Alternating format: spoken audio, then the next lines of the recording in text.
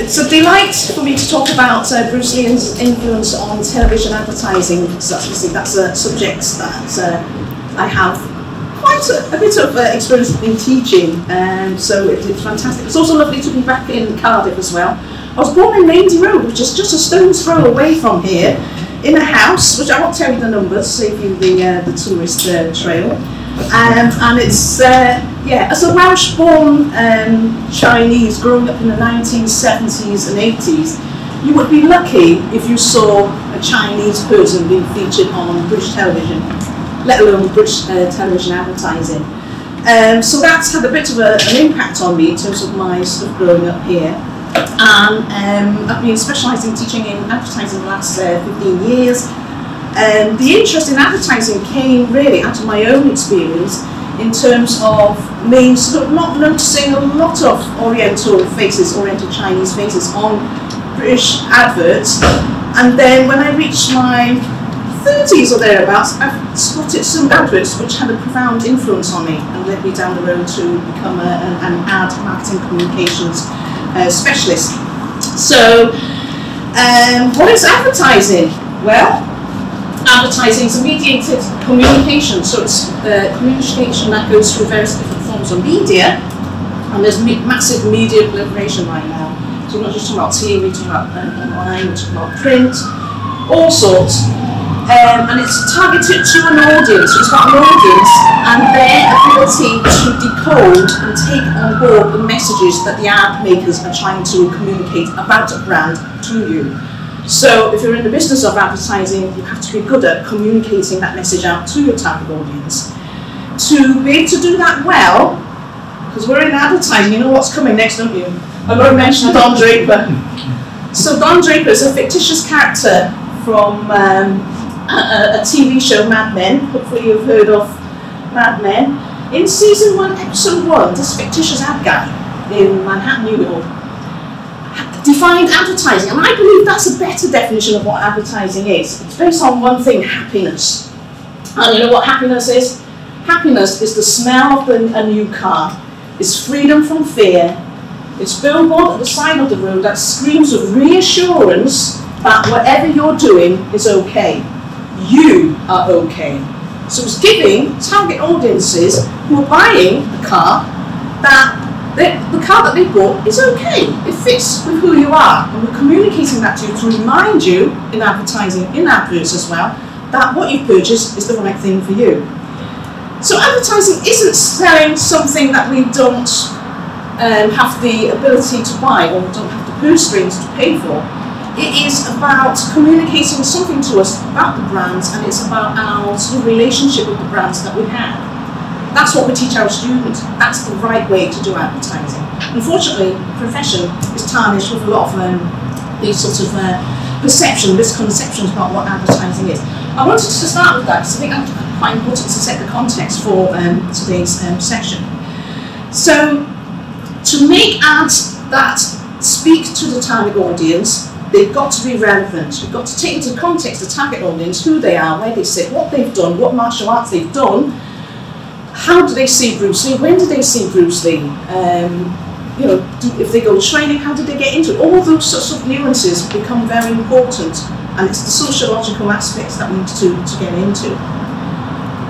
In terms of the underpinning for my work, this is part of a broader study that I'm doing as part of my PhD on martial arts imagery on television advertising. I've adapted it slightly to fit around the Bruce Lee theme. It's to basically acknowledge the fact that advertisers also have a responsible role. They have to be sure that the ads that they do reflect certain behaviours, attitudes and values that should be true of what's actually going on out there. If it isn't true, then it's misrepresentation going on. So there's a very strong ethical need for advertisers to ensure that they devise a message that has a social consciousness behind it as well. We, in marketing, also are responsible for encouraging our students to think about the way to get the message across is to think about breaking down the target audience to certain different groups. It's called segmentation, and it's totally legitimate. To the outsider looking in, you might think, actually, that's a bit of stereotyping going on. Okay, so it happens in the profession. So with advertisers, when they're making an ad, they're having some sort of idea that there's a certain type of person that I'm talking to, or when we're selecting people that we're depicting, and the ethnicity and all those sorts of things, maybe they haven't really thought too much or thought more carefully about them. So that's where I'm coming from. There's also social learning, imitation and role modelling going on as well. So with Bailey, for example, he's done quite a bit of research that looks at how African Americans interpret the ads that they see, that they're exposed to, that features other African Americans.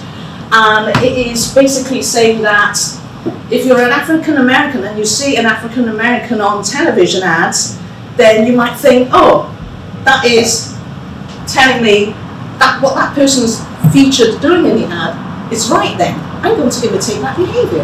Or you're going to see somebody doing maybe wonderful sports-related stuff on a TV ad, and you might think, oh, that's a really good role model. I'm going to follow that route as well for myself. There's also the cultivation aspects as well, and culturalists will be very familiar with this. And this is looking at the fact that what you see out there as members of the target audience can also be influenced by your identity, could also be influenced by what you see. So, as I said, I was growing up in the 1970s and 80s in Cardiff, South Wales, and there were not many ads out there, but one or two ads I did see did leave quite a big impression on me in terms of my identity. And also audience limitations. Our ability to interpret and decode those ads also become quite important as well. So, visual representation and uses and gratifications are also key areas that we need to take into account, because for advertisers, when they're devising messages, you need to be aware that target audiences are not just buying the brands, but they're getting other gratifications like entertainment that they can get from enjoyment of the ads that we do. And also visual representations, basically looking at the sort of depictions, the ethnicity of the models that you use can also have an impact on your target audiences as well. So today we're talking all about Bruce Lee. Ta-da, here we go. This is my Guardian Royal Exchange. I went into the History of Advertising Trust archives to ask them, have we got any ads that features Bruce Lee? Because I'm doing a talk about Bruce Lee. And in adverts, have we got anything? So this is one of the early ones from the 1980s, a printout by Colin Dickinson Pearce, and it's very simply done with the headline about self-defense, and you've got fantastic photography linking it to Guardian Royal Exchange Insurance Company there. Authenticity is what we're talking about when we're talking about Bruce Lee. He is an ethnic Chinese guy who, I believe he was born in San Francisco, correct, if I'm not wrong. Then he went over to Hong Kong for his upbringing, went back to San Francisco, or back to America, and back to Hong Kong, and so on and so forth. So he is a Hong Kong Chinese, and he can also define himself as an American Chinese as well. He's unique in that his martial arts, you know, we've spent 2 days talking about him, so it's about entertainment, it's about, for me, it's his identity and its impact on other people like me. So as people like me, what do I get from him? Apart from the fact that he is a cool guy doing martial arts, everybody who loves martial arts love Bruce Lee. So what does it say? I went and trolled through some of the ads for you. There are, unfortunately, because it's advertising, there will be some showing of the ads. Now, I talked about me growing up in the 1970s and 80s. I had to wait to the 1990s for Levi 501 to be shown on TV, the advert to be shown on TV featuring Kung Fu. This advert had an influence on me. Let's have a look at it, if it's going to work.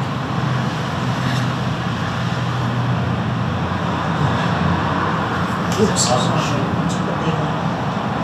Let's start again.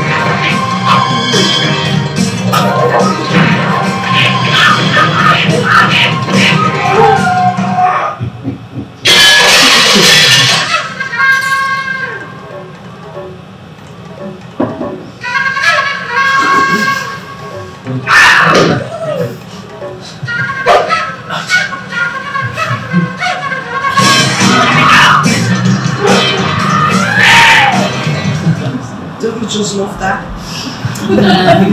So that, oops, that's my slides now. Yeah, I don't want the next one to start. Sorry. Okay, hopefully the next one's not to start. Right, okay, so that one. Interesting. It's got the Chinese laundry. Alright, so it's got the Chinese laundry. It's got the villains. It's got your possible Fu Manchu sort of character. You've got your speed. You've got the Bruce Lee jumping up mid-air, just like he would do in his action movies. Also, interestingly, directed by, it's called the agency Battle Wilbur Hegarty, British London agency, well known for creative work. And the director for that is Jonathan Glazer, who's a very well-known filmmaker as well. Jonathan went on to much greater things as well as a result of his initial work for Levi Strauss. And so that's, if you like, that is a beacon of great work. So what about it? Well, I think it's fantastic that we see quite interesting out. The next one, a year later, because I was really scanning TV channels looking for inspiration. I've got this one here as well. That might be of interest.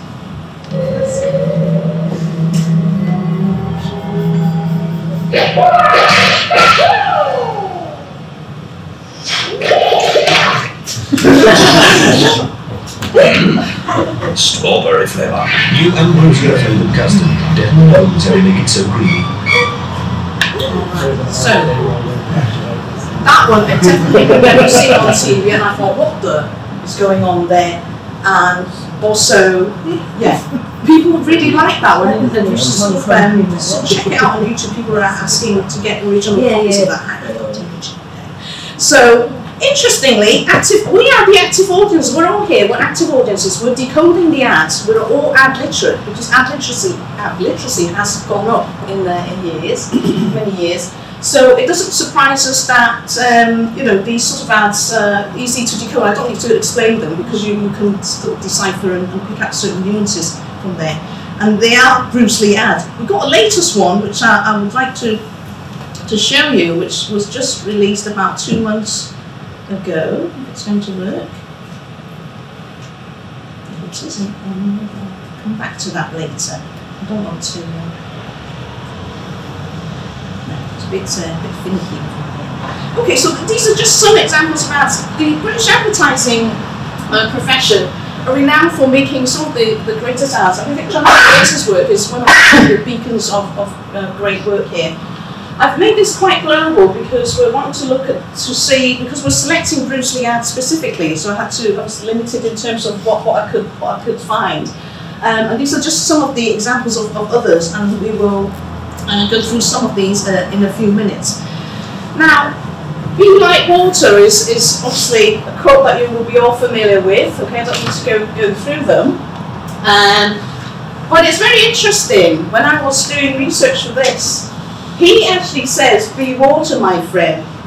But it's funny how over the years we've sort of added be like, we've added the like in there. And so there's a minor sort of accuracy issue coming through here. So it's quite interesting for us to see what else is used. His iconic speech has also been used in advertising as well. So I've got an example of one here. Into your mind, be formless, shapeless, like water.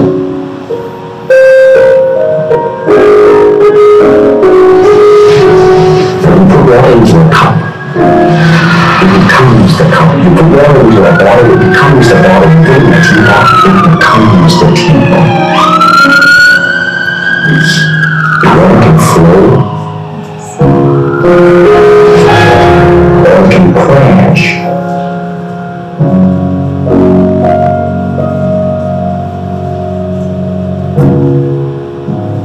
Be water, my friend.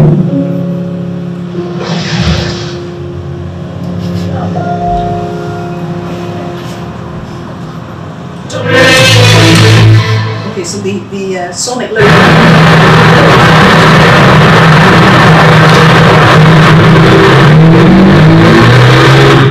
Apologies. Okay, I need a film specialist to help me upload my videos. So yeah, interestingly, that quote is used quite a bit in advertising. Look at this from Body Armour this year. I said, empty your mind. Be formless, shapeless, like water. Now you put water into a cup, it becomes the cup. You put water into a bottle, it becomes the bottle. Water can flow, or it can flow.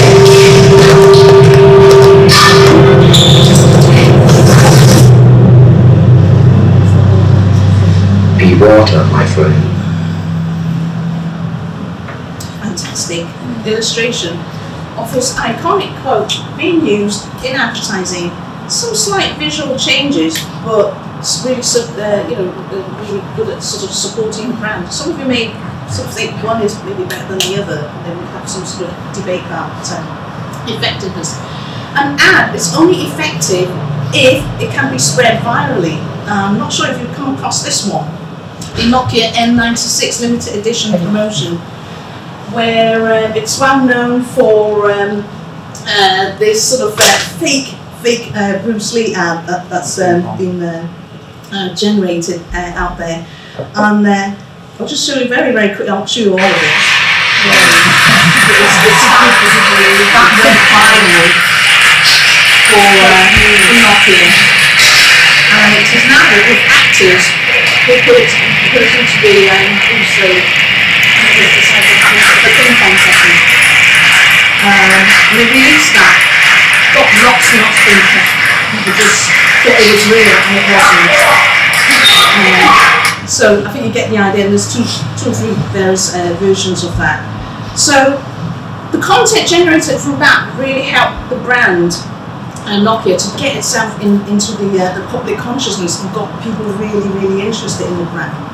And it sort of helped to sort of support the fact that Bruce Lee is a mythical character. And obviously we've got this authenticity issue at stake here, because if you use a character like him, it's all about whether it's going to be authentic or not. So that's something that I will be looking into. Right, so I've only got 2 minutes, so I'll just see what else we can show you.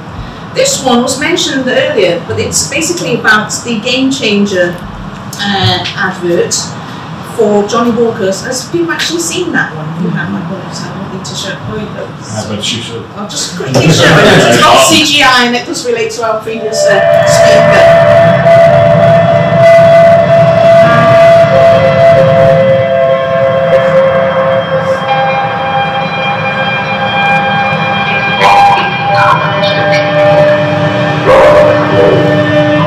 龙是不死的，因为龙从不离开水。水就像直觉，没有形状，无法把握，却有足以改变世界的力量。我相信直觉，它是每个人拥有的无限潜能。它告诉我，不要遵循规则，而要创造规则。不仅用脑思考，并要用心感受。这是我改变一切的秘密，这是我被你们永远记得的原因。只走直觉告诉你的路，那才是超越成功的路。你是否有勇气追寻内心的勇敢？你是否有勇气去做你自己的你？让心如水生变。也许有一天，你不需要用成功来定义，因为你已是变革者。Keep walking， 聪明后加蓝牌。Or is he? Is he alive? That's what we're thinking when we see that. That's a quite controversial one. Yeah. I don't like it. I think it's probably can't mind because it's in Putonghua rather than Cantonese. And Exactly. also, he's supposed to have abstained from alcohol when he was drinking an alcoholic beverage. Sharon Lee, his daughter, said it was an interesting experiment when they went down this road, and it was quite important for them not to show Bruce Lee actually consuming alcohol in that advert. So he had a bit of a. That's right, yeah, just sort of. So, okay, so just to end with this, Bruce Lee, although he's not around anymore, there's CGI to help us to bring him back to life, but also advertisers love using him as a theme, and it is quite powerful in terms of what he can actually bring to the profession.